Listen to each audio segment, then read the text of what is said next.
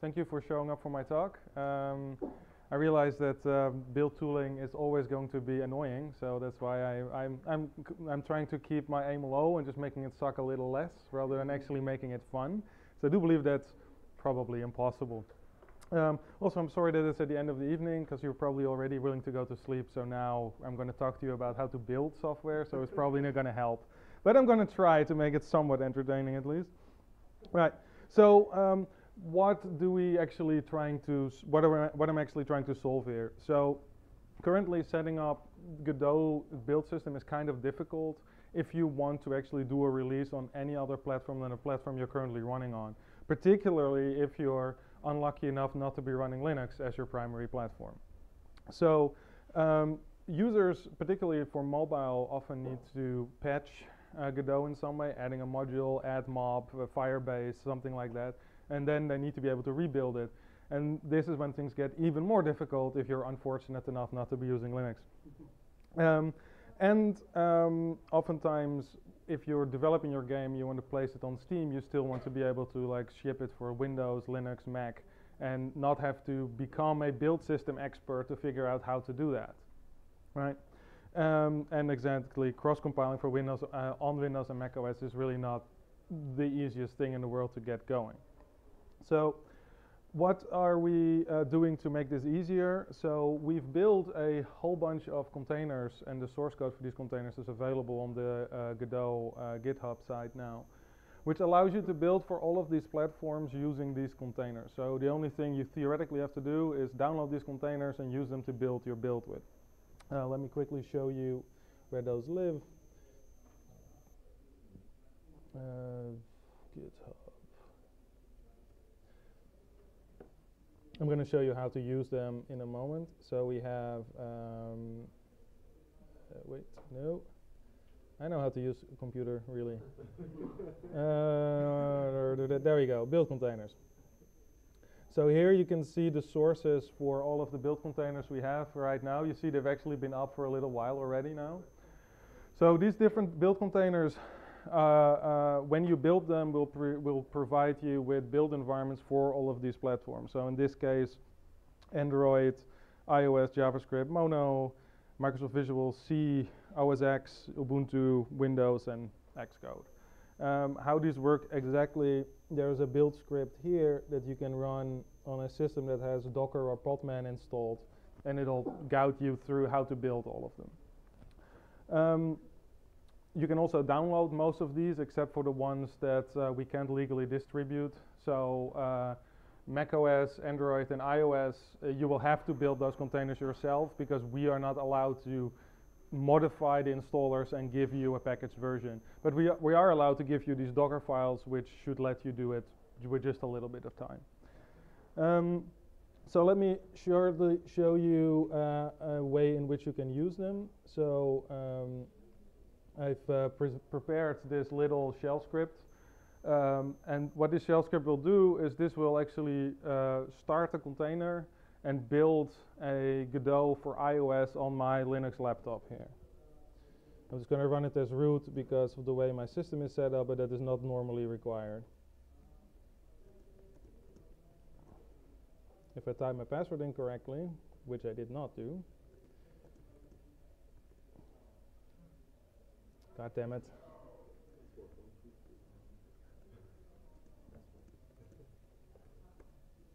Mm-hmm. No. So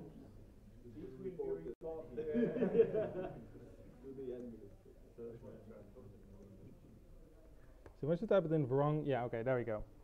So this is all you need to do, and now you see that we're actually building iOS MM files and CPP files for, you see here, our cross things.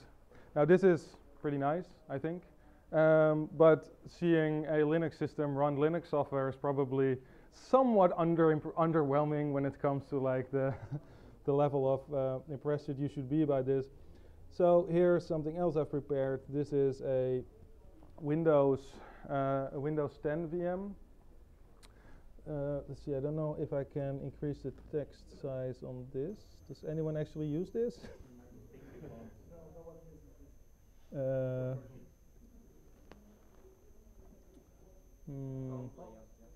go. 28.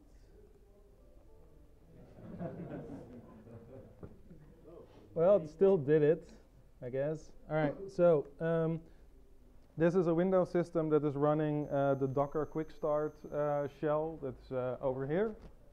I ran this, and then you get this window.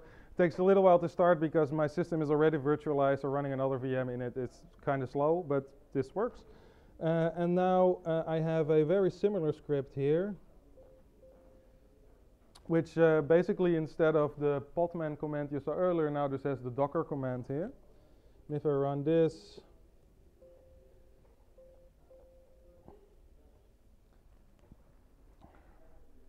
now you see that we're actually building, once it actually gets going. Again, this is a little bit slow because we're now like 3 layers of virtualization deep. On your regular system, this will barely be any slower than running natively. Oh, there we go. And now you see here that we're building Godot iPhone using the same toolchain, but now on a Windows system. So you can do this on your own Windows system as well. All right. Let me go back here. So what you saw just now already works right now. You can do this right now to build Godot with all of your patches on any platform you want. But as you see, you still need to know a little bit about how Docker or Podman works to make this work. And you need a little bit of setup to actually get this to do. So for that, I'm now working on a tool called Godot Build, which probably needs a better name. So if somebody has some suggestions, I think we discussed some. I think what was the current winning? Badass. Oh yeah, badass. Yeah. Build and deploy. No, Godot. Yeah, Godot bad or something. Yeah, no, yeah, Godot build and deploy. Yeah, go bad. That was it. Go bad. Yeah. It's currently written in Rust, and it works, and it currently supports building on Linux, Windows, and macOS, but it's not done yet. But some part of it do work. So let me go back here, and we have here the command line help for the tool as it is right now. So what we can do here is do a build. So let's see, we're going to do 4 jobs, do a 64-bit build, and do Windows, and the path will be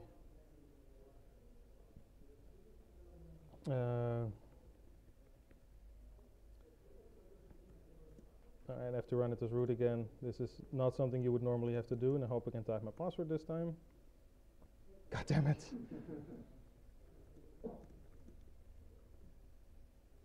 There you go, and now you see that what this has done is this has set up, this has done the entire setup for you. So it already knows what the names of the containers are going to be. It will download containers if you're missing them, which I can't really demo because the internet here is shit. Otherwise, you could have seen it actually download the dependencies. But so now with only this little bit of command line, you're able to build for all the platforms. So I can just change this to Linux, and now we're doing a Linux build with the exact same setup and with no setup required on your workstation to make this work. And the same for JavaScript. So now we're building a JavaScript version. And you can see this is actually the case because there are different files being built here. See? So this is hopefully would make it a lot easier for users who are not willing or interested in becoming build system experts, which is probably nobody because it sucks, to make it a little easier. So what do we want to do for the future? So one of the things I want to add is the ability to just clone the sources of Godot as well. So you just download one exe file and tell it, okay, give me the sources for Godot. So in case, so we can write very simple instructions for possible modules that we don't want to ship or can't ship ourselves. So basically run this command, copy this folder into that folder, and then run this command, and then you will get Godot for all your platforms. That's kind of where we wanted to go here. I also have some inspiration from talking to someone who uses the Unreal editor, where apparently if you download Unreal, There is also a very similar type of command, but this can also set up your IDE for you. So basically you download the Git repository, run a command, and you can then open the directory in your IDE of choice, and it's already all set up. Another thing is what I wanted to do is add support for Windows 10 Pro. So if you have Windows 10 Pro, you actually have a hypervisor built into your operating system, which is quite fast and requires no setup.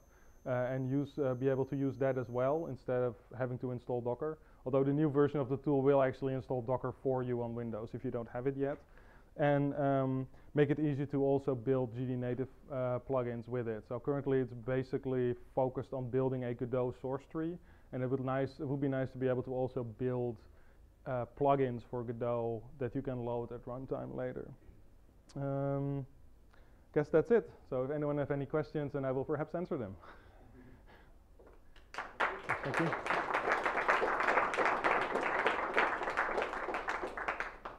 One? Yes. I thought the Android SDK was pretty much open source. It has closed parts. You have to agree to end user license agreements when you install them. Yeah, but that's kind of, you can kind of get the parts by yourself as far as I understand and just build it. I mean, as far as I understand, they have all published and you can install yourself and bypass the agreement. That's as far as I know. Oh, well, if that's possible, then we can probably ship the Android build container as well. If we can find a way of installing it without having to agree to a license agreement, because otherwise I feel like if we agree to the license agreement when building the container, I don't think we can just give it to someone else who then doesn't have to look at the license agreement. I don't think that's... As far as I understand, it's just Java with, you can use OpenJDK and you can download the library. Okay, we'll look into that then, because that makes it a lot easier. I'm sure we can bypass the license. I mean, you can use like a yes pipe, and then if you accept the That's what the build script does. Yeah. Want to do for the user, but we could. Well, it's something we can't ship like that. We could ship it and ask the first usage, then the user would have to accept the license. So we can download the container and then we have to accept the license. Yeah, because this is what it currently does to build to the container. So I'm not sure how readable this is. So this is something I don't want to ship when this is already run to a user, but we can ship this source, and one of the things that the tool also lets you do is build the container, so you don't have to know how to do that either. So it will figure out you don't have the container yet, you're not logged into a container registry that does have the container, then it will download these sources from this repository and build a container for you locally.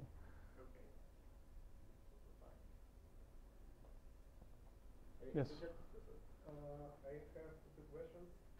The first one, maybe I just missed the start of your talk, but is the build incremental? Depends on how you build it. If you build on so you can give the tool a tarball or a directory. If you give it a tarball, it is never incremental. Every time you run the build, it will untar the tarball, build it, give you the result, and destroy everything. If you give it a directory, then it's just like running scans in that directory. So it's just as incremental as scans is able to figure out, which is sometimes not very, but it tries its best. And second question, is it possible to build iOS templates or Android templates using this tool? Yes. From any platform? Yes. Thank you. You're welcome.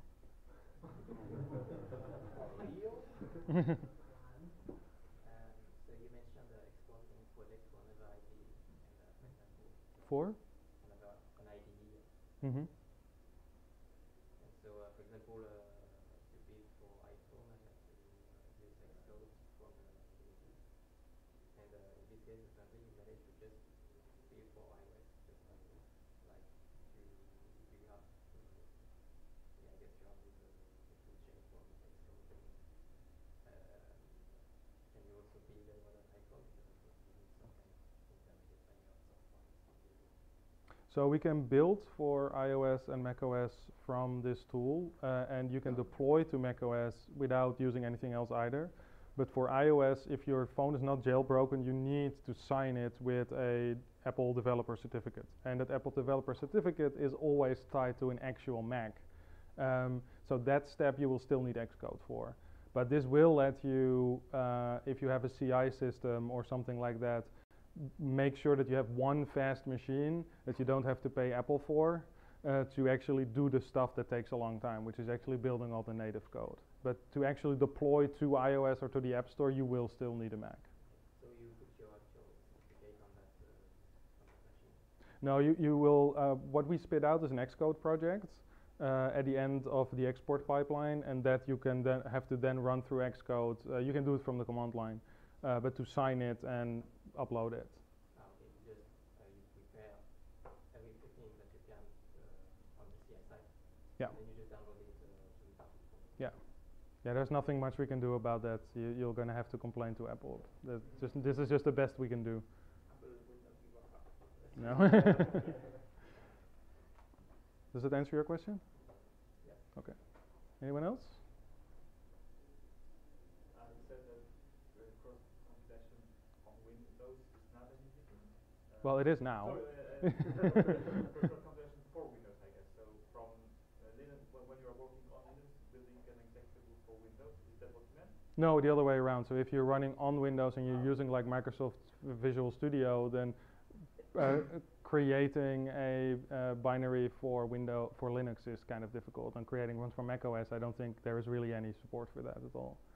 And this makes it all very easy, because all of these containers run on all of the platforms we support. So you can build all of these containers on any of the platforms. So that means you can use Microsoft Visual C on a Mac to build if you want. It just, for those who don't understand, it virtualizes the build system. I mean, it's not like it runs a cross compiler, it just virtualizes the whole build system. Basically, all those containers are Fedora. So it basically lets you run Fedora from any OS. And in this Fedora, everything is set up to build all the world. Because on Linux, you can actually do that. On other platforms, you can. So we use a Linux distro as a base for building for all platforms. Because I built again, I was working on Linux and building for Windows and even for macOS was no problem at all. So I assume that since it's Godot, it will work the same way if I would be working on Windows. But if it is not the case, then thank you for making something that makes it But it's not about exporting the game, it's really about building the templates. So if you want to modify the engine, that's to rebuild the engine itself. Yeah. All the templates, and eventually you could say like you want to use Steam library, it's not built in, so you have to make your own build for all the platforms you target. So with this tool you could just run one command and then it would be all your binaries with the Steam library. Yeah, you don't have to know how any of this works, which is the nice thing about it. Yeah, and if anyone wonders if this actually works, well, since Alpha 2, all of the official releases have been built with this, so works pretty well. All right.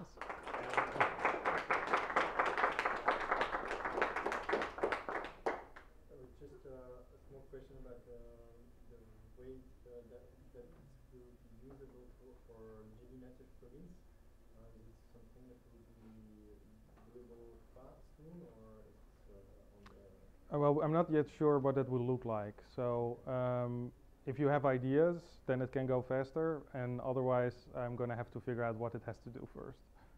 I don't have ideas, but for example, VR plugins would be nice to be easily... And we can use that as a first use case then to figure out how we need to set this up. The main question will be to figure out a standardized build system for GDNative plugins, because right now people use sconce because it's the same as Godot, but they make their own sconce-based build system. So they try to emulate the options that we have in Godot. So it might already kind of work, but yeah, we need to define, okay, this is the standard, or GDNative should use that, and then this tool can process them. Because eventually then the idea is to use this tool to build the GDNative plugins that are on the asset store, so you don't have to upload binaries anymore. Okay. What was the export Docker file? Oh, that has just enough Linux in it and supporting tools to run your export pipeline for all the other platforms. So, for instance, we use it in CI at the customer to, whenever a commit is done to the Godot repository, to the game repository, we spin up this export thing and export to all the target platforms. So there's always a actual APK and exe ready for any commit on the repository. Yes? You mentioned Godot, once again, exporting to for IDE. But if you do that, and that contains the engine project and the game project, basically we can also export it for other IDE for the engine project, which means that we also be able to build Godot with any I think the question is, are we going to support using external IDEs for the Godot editing a game, specifically? Well, it seems that we were in discussion, but then it seems that we'll be able to build the engine together, not only an export template. So That's not the goal of this necessarily.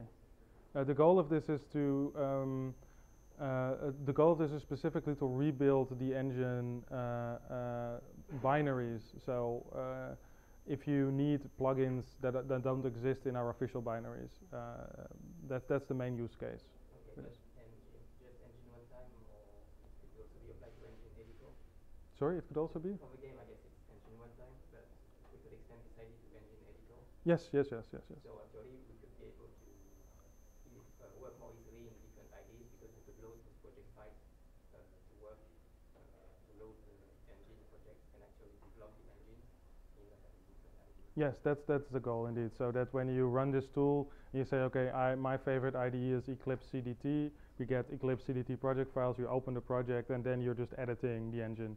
And if you want to use Qt Creator, it should be as simple. So just one command line, make Qt Creator plugin, and it will set up all the compilers, all the other stuff. And ideally, use the tool itself to do the builds as well. So if you then in Qt Creator, you can just select, okay, build for Linux, and it will do the right thing, and build for Windows, do the right thing. But if it doesn't rely on scans at the end, when I want to do incremental builds, I think we can. It does rely on scans. So in the background, it still calls scans, but in the in a special command. yeah. But you don't have to care about that anymore. So it will do incrementals in that configuration.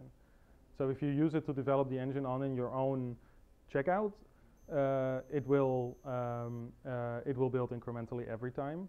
But if you use it to build releases of the engine, I would recommend you don't do that, because doing a completely clean build is just a little safer, because scans doesn't always generate all the external files correctly on demand. So it is a little better to just have when you're doing actual release binaries, to just build from a clean source tree. But when you're developing, it's fine. Any other questions? I have a comment. Okay. This is a thank you very much. Oh, you're welcome. I've been struggling with this for way too long. Thank you.